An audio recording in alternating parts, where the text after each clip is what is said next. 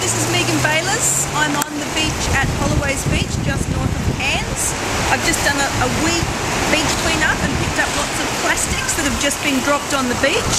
This is post-consumer plastics. This has not come in on the tide. This is stuff that people like you and like me have dropped there. If we leave it there, it washes into the ocean and it creates an enormous environmental disaster. When I was a child, I was born and bred in Papua New Guinea, and the national people used to sit with me under a palm tree, much like this one, and they taught me how to weave with palm leaves. Nowadays, I teach other people how to weave using rubbish, and a lot of the rubbish is stuff that I pick up off the beach.